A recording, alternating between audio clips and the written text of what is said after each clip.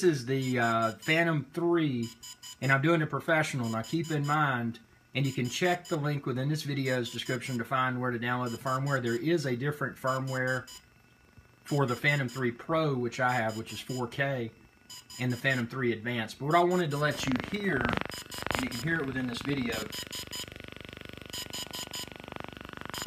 and they describe it as a D-D-D-D. You can hear that sound. D-D-D-D. D-D-D-D. D-D-D-D. That's a verbal acknowledgement that the upgrade is in progress. Before you can use your Phantom 3, and that's professional or advanced, you've got to have the most current firmware. And you can check the link within this video's description to find where to download the firmware, and then they also have a PDF that I felt was very straightforward.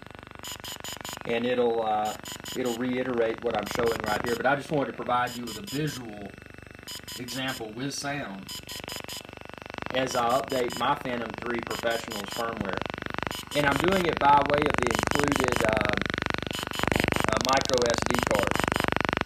So unlike your previous Phantom 2 or Phantom 2 Vision Plus where you connected USB cable, this update is being delivered by way of micro SD card that I downloaded the Phantom 3 Professional firmware bin file to.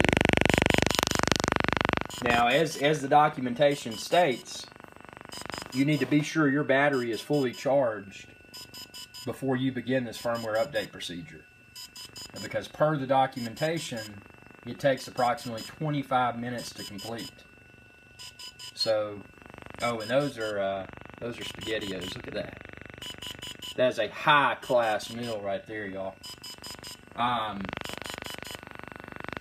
But yeah, it's still going. It's only about 7 minutes in right now, but ooh, I hope this works okay. I just wanted to show you, what it sounds like, what it looks like. So, maybe give you a little bit of confidence. And check out those prop guards, those quick disconnect prop guards right there. That is beautiful. Look at that. So stay tuned for the inaugural flight of the DJI Phantom 3 Professional. We have multiple camera angles and all that goodness, but this was the first step towards being able to do that, because I got to update the firmware. The DJI Pilot app for iOS with with the Phantom 3 updates was released in the United States of America on May the 6th of 2015. So thanks for watching, and again, check the link within this video's description. You can order the Phantom 3 there.